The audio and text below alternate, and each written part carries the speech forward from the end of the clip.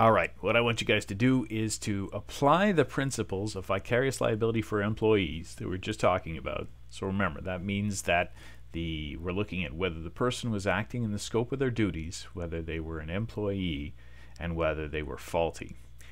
So in this case, this is actually based on a real case. This is AXA Assurance contre Garda. So this is relating to a building that used to be on de Maisonneuve. It's since been torn down and replaced, in part because it suffered substantial damage. And the building was this big, ugly building on de Maisonneuve. There was a security guard who was employed by Garda Security. There was a contract between the YMCA and Garda Security, and Garda Security had this security guard.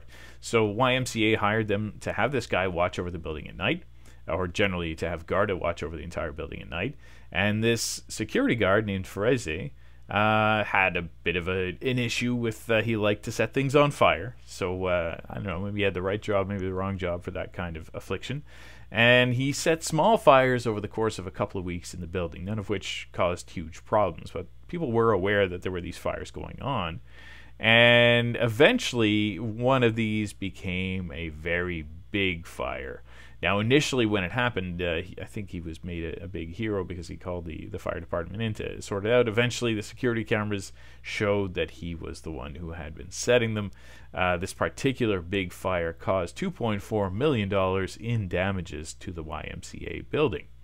Now, what I want you to do is to argue one way or the other. I'm less looking for a right or wrong answer here. I'm more looking for how forcefully you can argue using the principles laid out in the previous videos about whether or not Garda Security should be held responsible for the actions of Mr. Ferrese.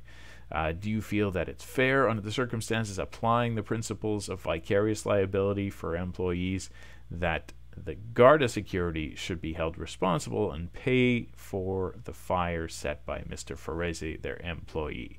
So I'm looking for 100 words from you, a few sentences outlining forcefully either saying yes, the Garda Security should be forced to pay for this, or no, Garda Security should not be forced to pay for this, and here's why. And remember, that's about 100 words, taking one side and arguing using the principles of vicarious liability why your side is right.